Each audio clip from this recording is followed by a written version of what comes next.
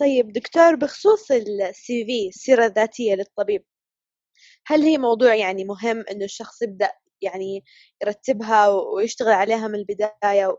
وهل العمل التطوعي مفيد في السيرة الذاتية؟ إيش رأيك في الموضوع؟ طيب، السيرة الذاتية هي إيش أنت سويت طوال حياتك الست سنين هذه اللي أنت ضيعتها.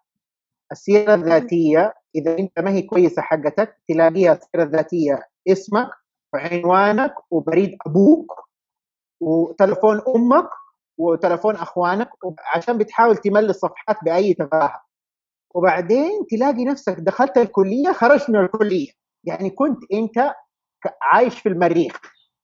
أوكي literally. بس اللي يجيني بالوضع الحالي يكون السي في حقه is empty. والله العظيم ايام ما انا ايام ما تخرجت كان السي في موحد اصلا كذا وكذا وكذا، وبعدين فيها تحت 3 كلمات سويمنج وريدنج ورايتنج، هي 3 هوبيز ما تغيرت عند بشر ولا أحد فيهم حتى كان يسمح غادر. لكن الان والله العظيم يا اخي سيفيات انك تحس انه كانهم ما كانوا في نفس الكليه، انتم مستحيل تكونوا في نفس الكليه. هذا كان سوى شيء في حياته، هذاك ما سوى ولا شيء في حياته. وبعدين يقول غريبه يا اخي ما قبلنا. ما قبلت لانك مضمحل. you have nothing. انت بس دودة كتاب. you don't have anything in your CV. so للاسف الشديد الان في ناس بتتألم هذه السنه علشان السي في حقها is very bad, is a very empty. كون انه العمل التطوعي مهم وعشان تعبي السي في ولا مو مهم؟ لا، العمل التطوعي مهم في اشياء كثيره تطور من شخصيتك.